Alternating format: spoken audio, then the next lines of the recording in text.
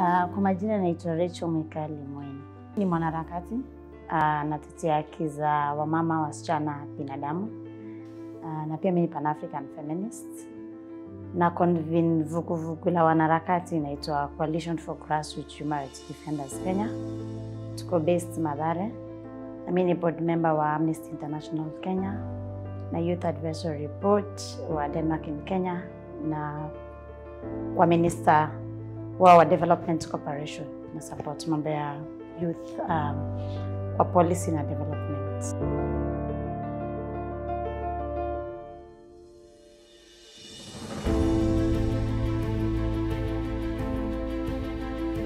I think to be clear is that even if I'm having the titles I'm having, it's because I've worked to be where I am. And the fact I'm from not a privileged community and it's more of an informal settlement, it's even harder. And the fact also I'm a black young woman is not easy. Yeah.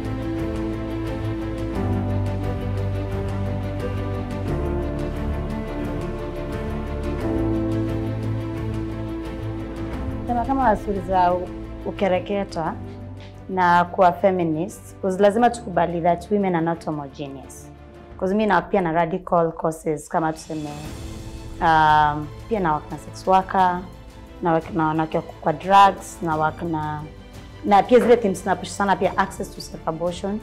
Ni space already juu tunashwa community kuna tasubi ya kiume na mfumo dume. Most of the times na work against mimi. The fact nenda online na ni post azikujangi ati ni kama bread and butter, ndapata obvious resistance. Na the fact mimi mwenyewe napata hiyo resistance na mimi demo mtaa, so na mimi naelewa rights zangu, so mujiuliza what about wale wanawake wengine wana hiyo privilege na hiyo space. Na pia tukiangalia kazi tunafanya kama even ending violence against women and girls, mimi naangalia hata hiyo violence online ni part of violence, but watu wengi wanga wa acknowledge ni part of violence. So iko inclusive for human rights kwa sababu ni violence online. The fact msada kuja niambie hizo yako nasikia kuzinya like hiyo ni violence na kwanza ni mwanaume, so na kulingana na watu wana normalize ifai kwa hivyo. Yeah.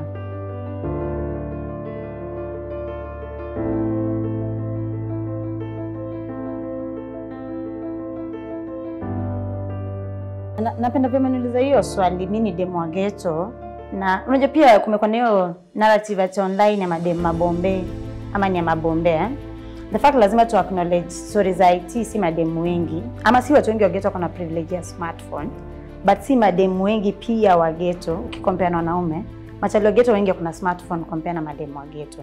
So utapata issues mob tuna raise kutoka kwa mashinani ni ngumu sana zifike kwa mtandao. One, kwanza kuna mtu atakurushia maneno venye kizungu yako jaenda shule, unanipata? Secondly, kuna vile ukiandika sheng kuna mtu anaona wewe ni mtiaji. Wewe na rada ya 21st century. So unapata ina limit mademu wengi kuingia kwa hiyo space. Thirdly, utapata mabeshti zako within your own space wako kwa mtandao. So mtu akikuattack, hauna ile bongi yako utasema kujeni mnisaidie kujitetea hiyo upande. So unapata the fact yes ina work against women, the digital space or online space, but it works even more harder for a grassroots ghetto girl. Yeah, because utuseme an example naishikile mabeste wangu wote kuna smartphone na maisha nikiatakiwa wanaweza ingia hapo for solidarity, but ukiweni wa mtani hard.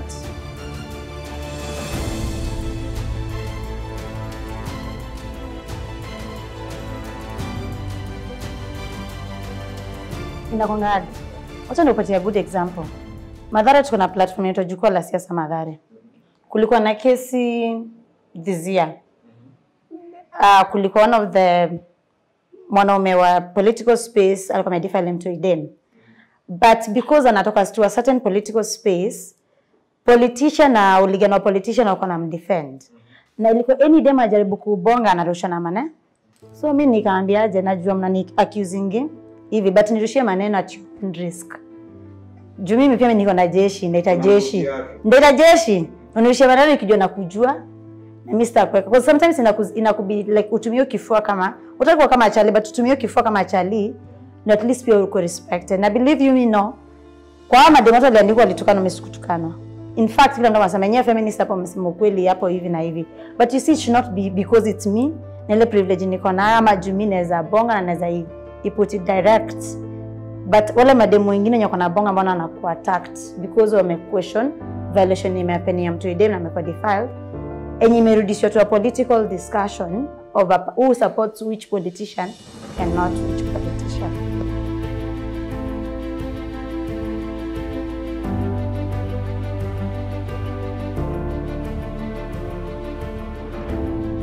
Sasa tutasikia kitu nakudanganya nikwambia ati when you get online and you get harassed you don't feel it, you feel it. I think also is to acknowledge my strong support system around Mimi. Because you know with online space kitoto sahau it's your own private space mali uko na control. But wakati watu wanakuja kuattack wao wanajiza kama ina space yangu privately na watu wananiattack. Then huku nje rada ya physical security yangu iko aje because hiyo ina could deprive inaingia na issues za digital security ya. So unapata most of the time kama una strong support system manze utachizi si ati sije kwa hapo. Mimi kwa time almost a year siko kwa mtandao. Ni kulingana zile ile experience nilipata kwa mtandao na ikani lead to a point even I had to leave out of this country for security reasons. Na unajulizanga maswali mingi because when unasema activism also unatumia pia online kumobilize as much as ndio na believe kama community organizer kumobilize from a traditional way ya watu kukaa mkumit kuzungumza that's more powerful. Hata kuna politician wana prefer hiyo as much as online. Ndio kuna pia watu wa mtandao na kushift narrative but physical hiyo traditional way ya kumit watu it's more powerful.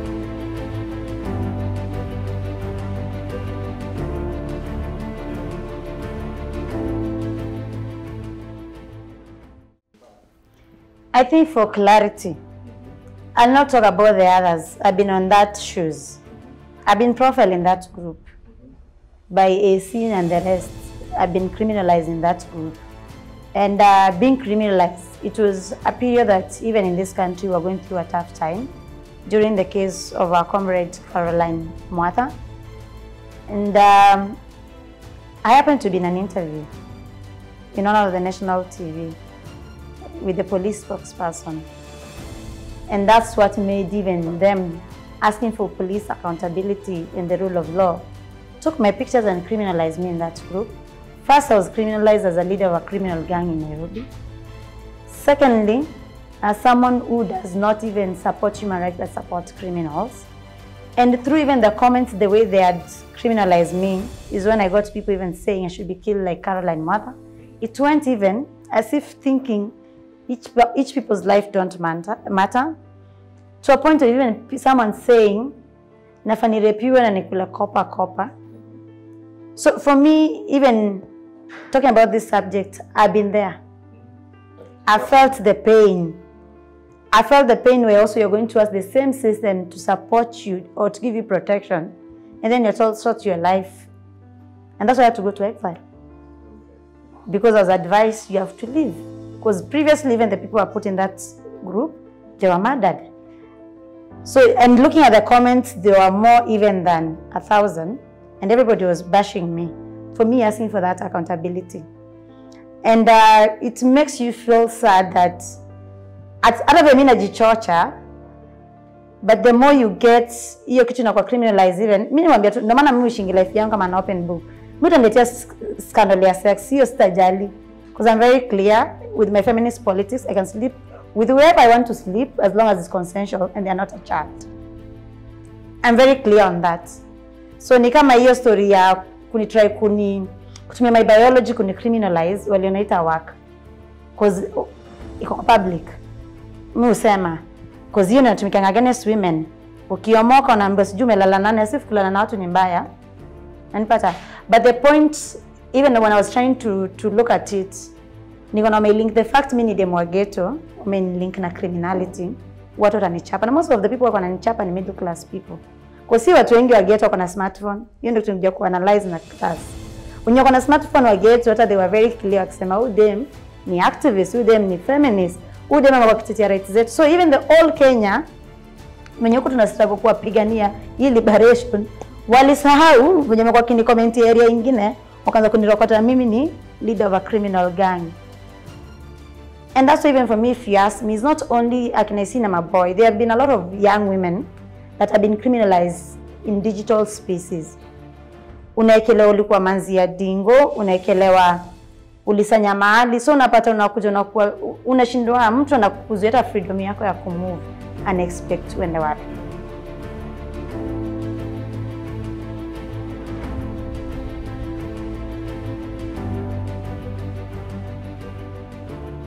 For all women and girls, not only women but also girls, because kuna madem pia wanaingia online. Nanipata.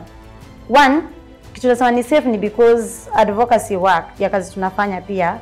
Kuna mahali unajonga kutaka kushika gava, lazima maybe for example when Twitter ndio wa react.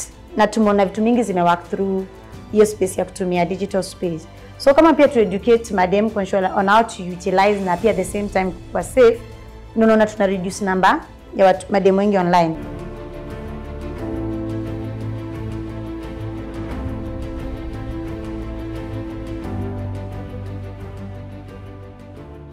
Kitu mimi nasema as much as Ningori pia ni powerful, the same way tuna fight other struggle, the fact exist kama mwanamke already pia Ningori in this global south, globally, kwa mashinani, kwa ofisi, kwa church, kila mahali. The fact you are a woman, you have to work more times than men, which it's very bad. It shouldn't be that way. But kuna opportunity. Opportunity meaning mwenye unabonga naye pia kwa hiyo mtandao. Maybe tu ameamua tu akwa tax, ndio? Akwa na issue. Though inatu affectingi. Siwezi ignore wanatu affectingi. But at the same time, tuwezi sema tumefight liberation yetu kwa hii traditional space, tunaweza meet uonge mbele ya wanaume, unge kwa baraza, and then tuseme tunachama chali the online space uendelee ku thrive na si tusi thrive. So lazima we have to fight for our own space there, collectively, not individually. Collectively, as a women constituency or an unmen constituency, we have to fight for a space there. Now, the reason I say pia non-women is also for people don't identify non-men, as, let's say, heterosexuals. You see, ama tuseme kwa mtu pia identify as gender non-conforming, lazima ensure to ensure this sort of space in accommodate everybody. Because pia it comes even worse if you are a lesbian woman.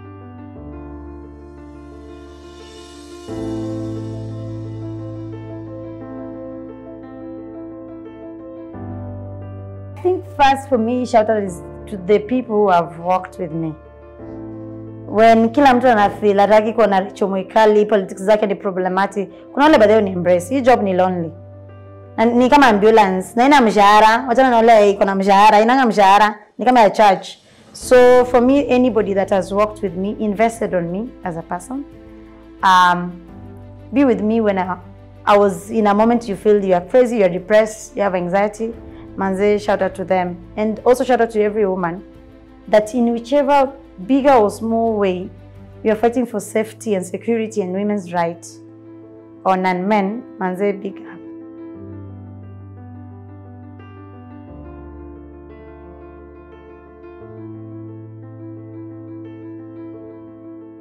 So the role of also men is also calling out men who are violent or lied to women. Kama Collins wako online, wakati nona chali ananiambia, ananitukana na ananiviolate, asema Richard Epio, ukinyamaza pia wewe, knowingly you're part of that catalyzing your violence. So pia nyinyi machali kama mnasema wenyewe tunasema ni alliance in supporter, anzeni pia in those small spaces that you think they're not impactful, they can be impactful. Wakati mnaenda kukunywa one for the roads, kama best yako ndio kutumbea call out. Because if you want a space that is inclusive for all of us, a good example of us who are here outside defending Mkisa, but if we're not here outside defending also the women that have gone through the same thing. And the same thing I was saying even before Ikimaliza, there's a lot of online blackmail with cases that we have received as Coalition for Grassroots Human Rights Defenders as Mwikali, of men blackmailing women human rights defenders that they have been having, let's say, intimate or casual things together. And the threat is that I'm going to expose you online. Unajua online kuna watu wanakurespect, kuna watu wanajua wewe ni uko authentic na kazi yako. So hiyo ni pia ni threat trend nyingine ime increase that tunafaa to call out. That hakuna mtu akona pia data privacy na privacy pia online, that watu wanafaa respect privacy ya watu. Na ukiexpose mtu pia wewe shikwa. Kuzungumzia private life yangu na sheria inasema vipi? So usiji excuse ati wewe uko na right ya kuzungumza na uko na pia ni oppress. Hiyo zi.